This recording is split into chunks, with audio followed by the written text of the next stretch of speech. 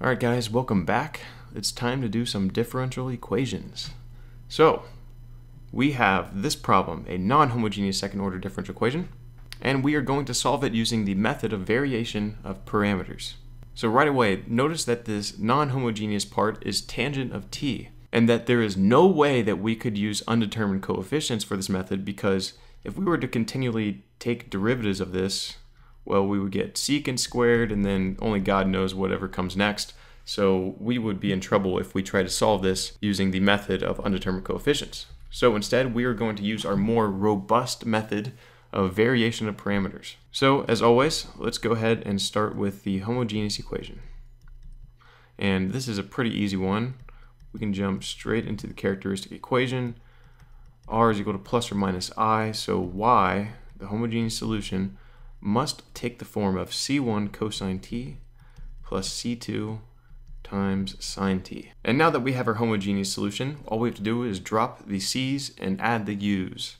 So our yp is going to take the form of u1 cosine t plus u2 times sine t, where u1 and u2 are functions of t that we will be solving for. And let's go ahead and differentiate this twice. So yp prime is equal to negative u1 sine t plus u1 prime cosine t plus u2 prime sine t plus u2 times cosine t. And of course, don't forget our little constraint that we have to impose. So these two guys right here, they have to sum up to 0. And that is just a constraint we impose to prevent higher order derivatives from entering the problem and preventing us from solving for u1 and u2. So I'm going to rewrite yp prime as negative u1 sine t plus u2 times cosine t. And now let's go ahead and find our second derivative, yp double prime. So we have negative u1 prime sine t minus u1 times cosine t plus u2 prime times cosine t,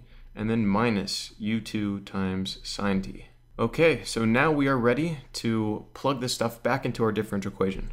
So we have a y double prime, which is negative u1 prime sine t minus u1 cosine t plus u2 prime cosine t minus u2 sine t, and then plus a y, which is plus u1 cosine t plus u2 sine t, and all this has to sum up to the non-homogeneous part, which is tangent t. So remember, if we did this correctly and we didn't mess up on our algebra, all the terms without the primes should cancel out. So we have a minus u1 cosine t, and we have a plus u1 cosine t. Good, they cancel.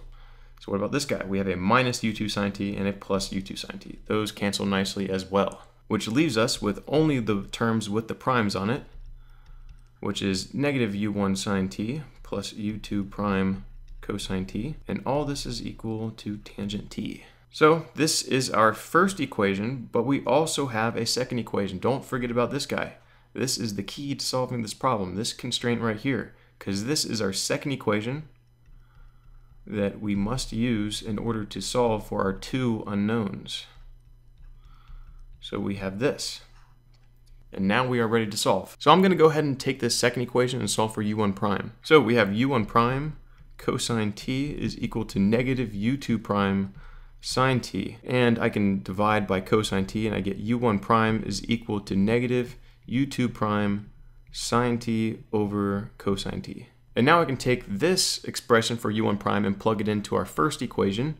So when I do that substitution, I get u2 prime times sine squared t over cosine t, and then plus u2 prime times cosine t equals tangent t. So the next thing that I'm going to do is I'm going to multiply through both sides of this equation by a cosine t. So we get u2 prime sine squared t plus u2 prime cosine squared t is equal to tangent t times cosine t. And now we can take advantage of a trig identity that says sine squared plus cosine squared is equal to 1. So if we factor out a u2 prime, then we can turn the sine squared plus cosine squared into 1, and what we get is u2 prime is equal to tangent t times cosine t. But we know that tangent t is really sine t over cosine t, so we can actually rewrite this as just sine t. So u2 prime is equal to sine t, and we can easily integrate this. So when we integrate this, we get u2 is equal to negative cosine t. So we have our u2, and we have an expression for u2 prime. So let's go ahead and take this u2 prime expression and throw it back into one of these equations. So let's substitute it into the second one.